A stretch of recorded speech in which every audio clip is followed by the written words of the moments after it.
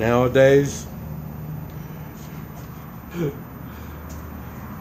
the guys don't have enough sense to keep their pecker in their pants. The women don't have enough sense to keep their legs together. So what do? We turn to let the government take that responsibility. Oh, golly. Child support. We need the government to take care of that. The government will prosecute the guy that won't keep his pecker in his pants. And the government, this is what I think is one of the most hilarious. The government, the woman that refuses to keep her legs together and keeps having babies, the government rewards. So, financially rewards. It gives her money, food, and all kinds of stuff, So, it just... And we wonder why the morality of the United States has hit the ditches. I mean, what do you expect? I don't understand it. Way beyond my imagination. And the thing is, the government doesn't give a shit about you. The government wants people. The government wants people with their hand out, because the government wants people that can't defend for themselves. The government wants weak individuals. Oh, man. So the government lets us produce more weak individuals. I don't know. It's way beyond anything that I can imagine. Okay. Back to my story. Okay. So I asked him, because I said, I can't help him. I told him, I can't help you. I mean, there's a problem here, and you went beyond that problem to create even more problems. I mean, what do you expect me to say? I can't say anything. I can't do anything. I mean, if you're going to make problems and continue making problems, nobody is going to come up with the answers. The idea is to avoid the problems. Okay. Now, this is what they do down here. Okay. The woman needs to go back to the father and ask the father, is he going to commit? Will he marry the girl? I mean, he's the father no matter what, married or not. So that's going to be, and if he decides to marry her, then he will be committed to being the father and the husband. Okay. Now, if he chooses not to marry her, will he give her money for the baby?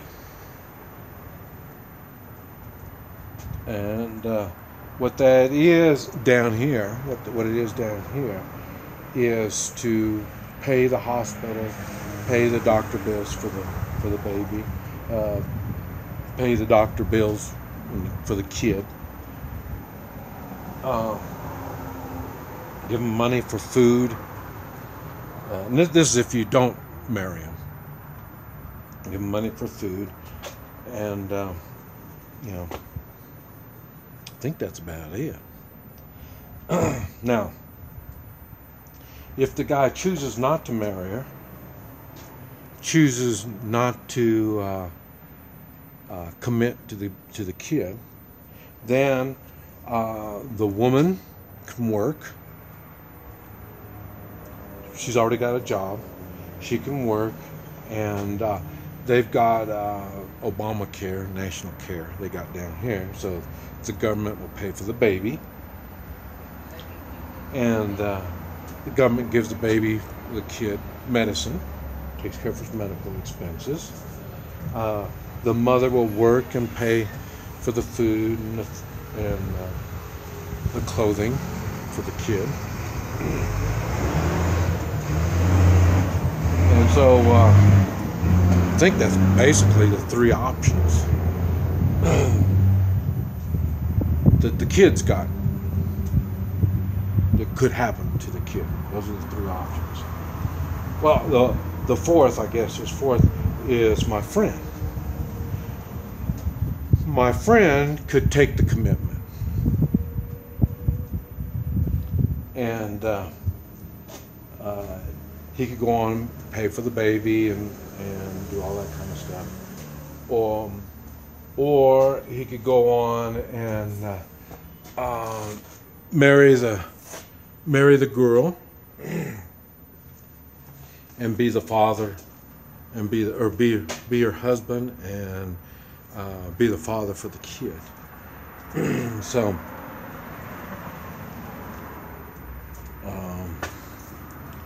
or he could just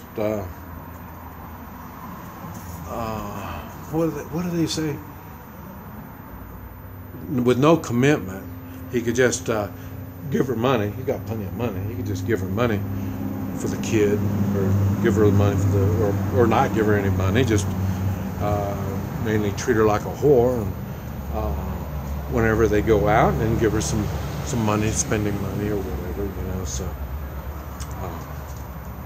I don't know, but I think those are the options that they've got going. And it's funny, to me, it's really funny anyway, that if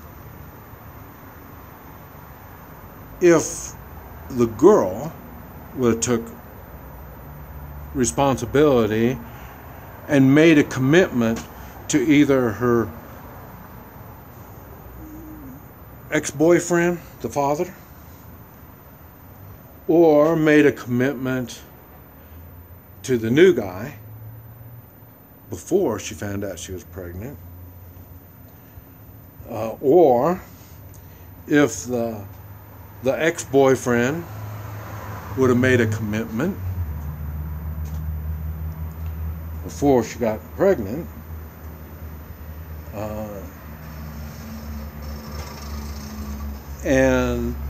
but if these people somewhere early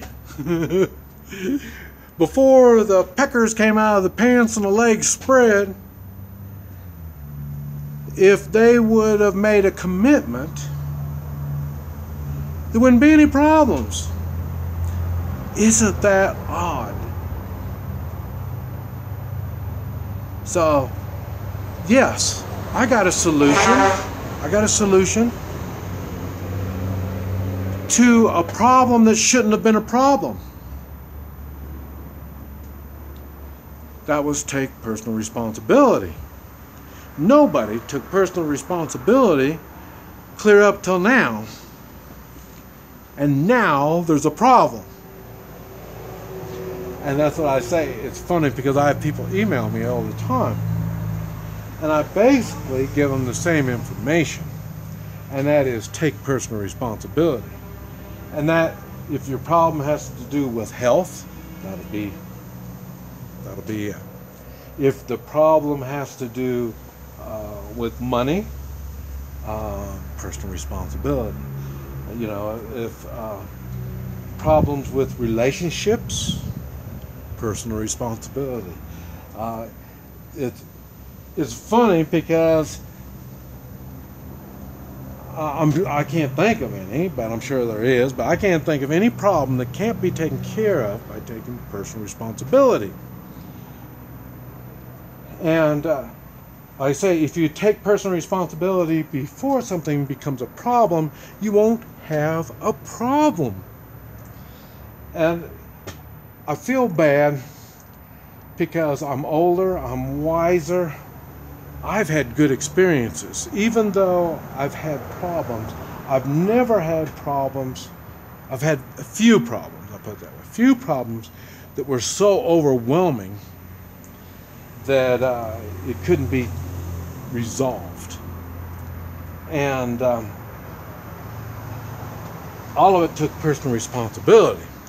And a lot of times when it comes to relationships of some type, it takes personal responsibility on both sides.